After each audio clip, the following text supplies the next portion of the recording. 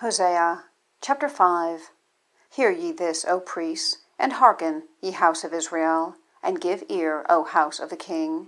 For judgment is toward you, because ye have been a snare on Mizpah, and a net spread upon Tabor. And the revolters are profound to make slaughter, though I have been a rebuker of them all. I know Ephraim, and Israel is not hid from me. For now, O Ephraim, thou committest whoredom, and Israel is defiled. They will not frame their doings to turn unto their God.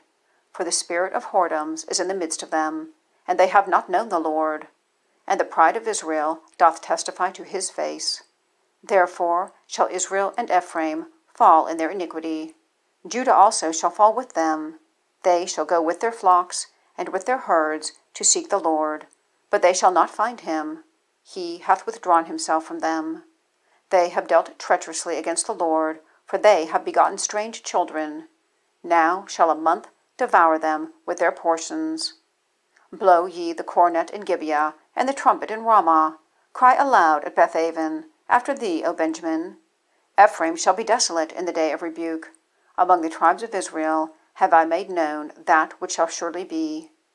The princes of Judah were like them that remove the bound. Therefore I will pour out my wrath upon them like water.